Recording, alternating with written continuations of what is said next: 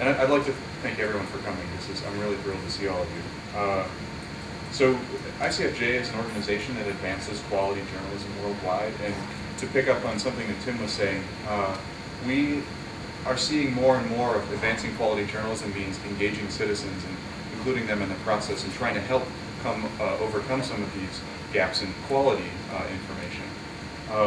So I'm Deputy Director of the Knight International Journalism Fellowships, and that's a program funded by the Knight Foundation to match media professionals to partners around the world to launch projects in a country or in a region. They're year-long projects. And the goal is really to produce some kind of lasting outcome in these places. So oftentimes that includes launching like a radio program on poverty, or maybe a mobile news service, or investigative journalist networks or citizen journalism networks. And the idea is we really want these things to continue on. And one of the things that we're seeing is, technology is playing a more and more important role in this. And we're seeing that it's really important not just to help journalists, but to connect citizen journalists and really create information communities using social media, using technology. And so that's a lot of what we do, and I'll get into some examples of some of these projects that we've been doing using social media in sort of a broad context.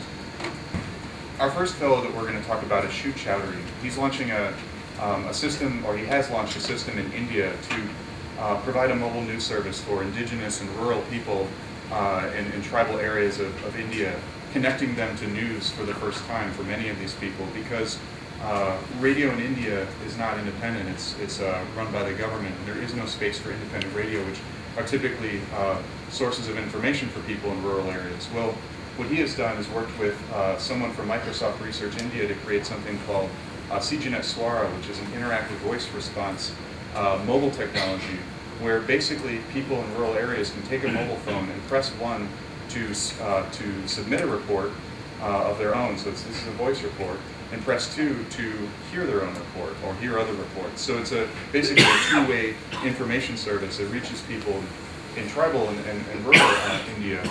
And that's been really significant for people there. We've actually counted 29 separate instances of societal impact where the government has responded to reports in some way, or there's been some kind of change in policy. For instance, a citizen reported that he was not being paid by the labor program that's for poor people, the NREGA program. And when he submitted that report, we had a moderator take that report and follow up. So connect to news media, tell them, hey, this is happening, and also to follow up with the person who filed the report. And by creating that sort of feedback loop, what ended up happening is the government said, oh, we must pay because this makes the government look really bad. And so we found that this has been a good system for getting people payment, and that this particular person reported did get the money that he was owed. So this system has helped reopen hospitals that had been closed, and things like that. I mean, it's so, anyway, 29 instances of this just in a few years of running the system. And the key to it is that we have this moderation stage, that the citizen reports in, the moderator listens to it, and then takes that information one step further. And so journalism itself plays a really important role getting these voices into the national and international media. The information is published on the system, and it's also published on a website that I was hoping to show you, but I'll send around the links afterward. And so people can actually listen to the audio reports from anywhere in the world that has access to the internet. And there's also a small description that is included too, so that people have access to text transcript. So we took this idea and we applied it to Indonesia. There are people in West Kalimantan who are living in forest areas who are pressured by deforestation, environmental degradation, and issues of land rights as companies are getting the land given to them by the government for things like palm oil plantations. Well, the problem is these indigenous people don't really have a voice in the media. And so what we've done is we've used Frontline SMS. In case you're not familiar with that technology, it's basically a system for sending SMS reports to a centralized database.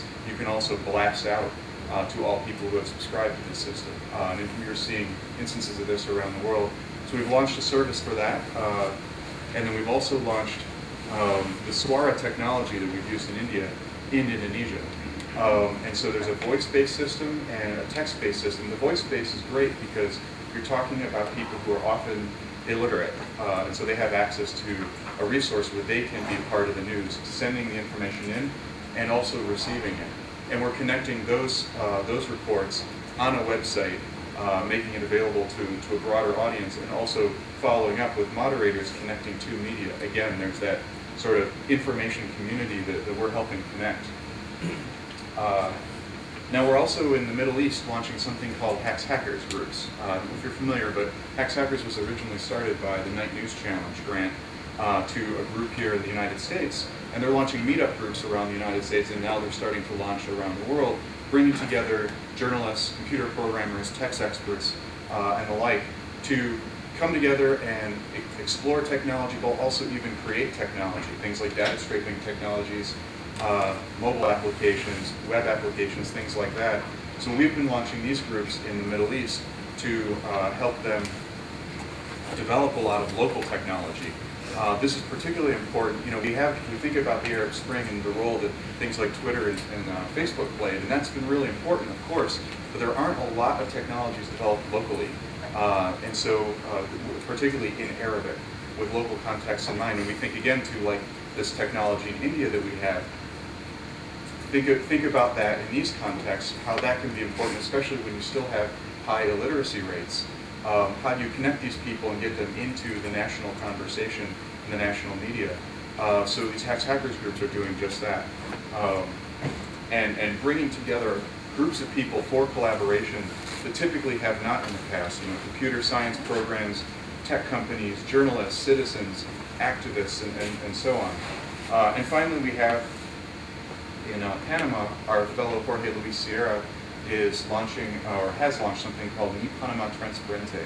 And it uses an Ushahidi map, which I believe John might get into in a little more detail. But Ushahidi, probably many people in here are familiar with.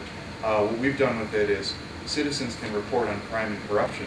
So instances around Panama of where, you know, for instance, like a car robbery has happened or someone has been attacked or, and so on. Citizens report to this map. And then our fellow has worked with local media and the Forum of Journalists there to support the map, to make sure that they actually pay for a moderator to moderate this. And then he has trained journalists to take information and reports from this, verify them, and then conduct investigative reporting on it to follow up and make sure that these stories are taken further. And again, we've got this connecting citizens and journalists and collaborating broadly that comes back, you know, and he's also using a technology. So in a nutshell, the key here is collaboration between citizens and audience, journalists, and technology to create information communities.